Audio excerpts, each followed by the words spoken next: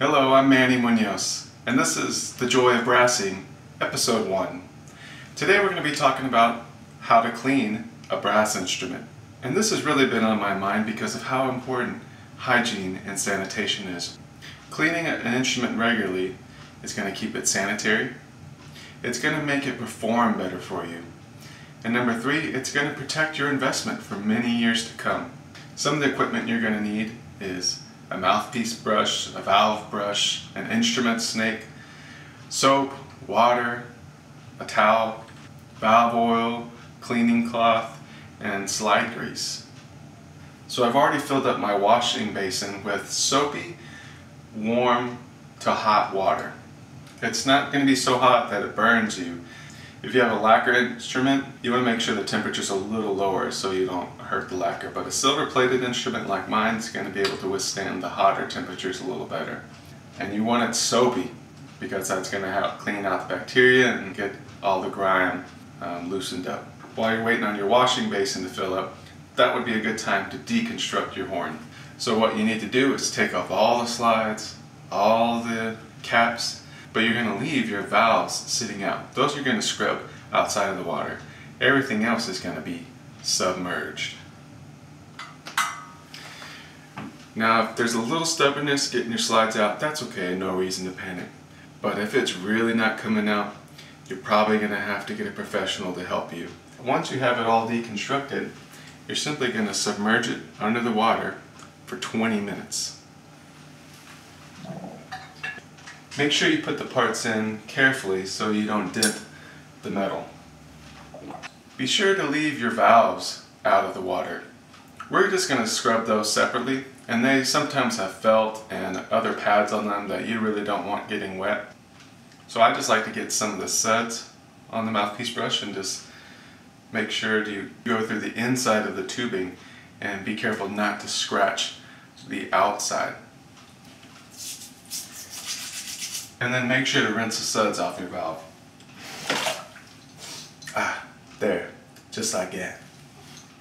I also like to keep my valves in order when I take them out. That way, when I put them back in, I don't get confused about the order. Once your instrument has soaked for 20 minutes, it's time to snake it. I like to start with the outer slides first. That includes the first slide, the second slide, and the third slide. Keep the slide submerged under the water so that while you snake it, all the debris can float away inside the water and come out cleanly.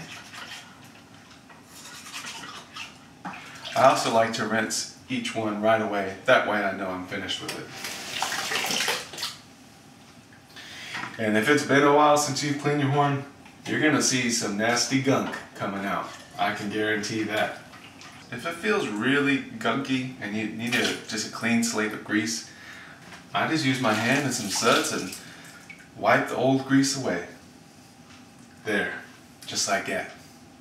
So keep doing this until all the external slides are done. The valve brush is used exactly for what it sounds like. Make sure you go straight in and out of the valves. So I just use a straight scrubbing motion. Then the bulk of the work is going to be with the snake and with the body of the horn. Make sure to go through all the slides and be really thorough with the cleaning. Do be careful to buy a higher quality snake if you can. I've bought a lot of crummy ones before, and these little scrubbing heads have gotten stuck in my horn before, and that's no fun.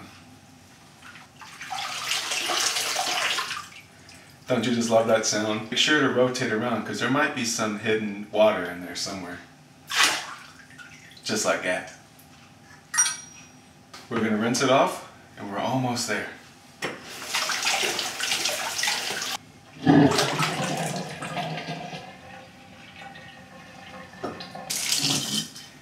Be sure to rinse your brushes and your snake off so that they're clean and ready to use for next time. And I just like to slap the devil out of them. I just love it. Once everything is rinsed and clean, I like to get my happy towel and just dry it all off. Once you're done drying it, it's time to get the polishing rag out and make it look pretty once again. I find that it's easier to polish the horn while all the parts are separated.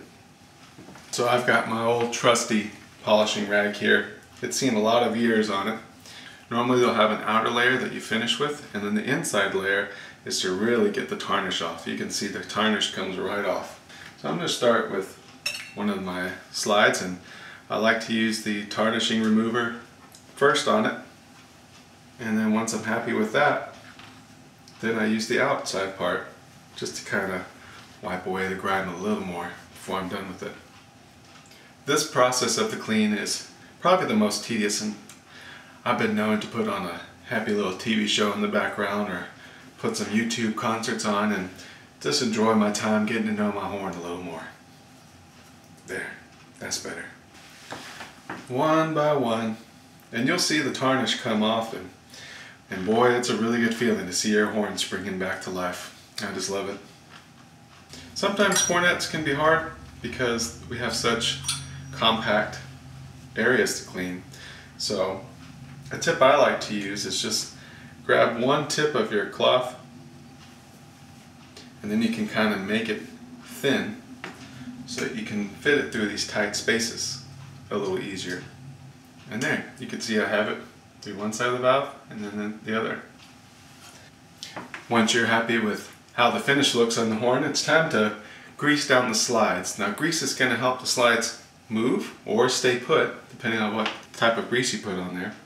But it's also going to help air from escaping from the instrument when it shouldn't be. Kind of creates a little seal on the inside and outside of the slide.